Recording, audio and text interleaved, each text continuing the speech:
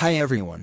In this video, we're going to take a look at how you can set the long press home button to open Google Assistant on the Samsung Galaxy A15. On the home screen, swipe down at the top, and tap on the settings icon. In settings, you want to go down, and tap on apps.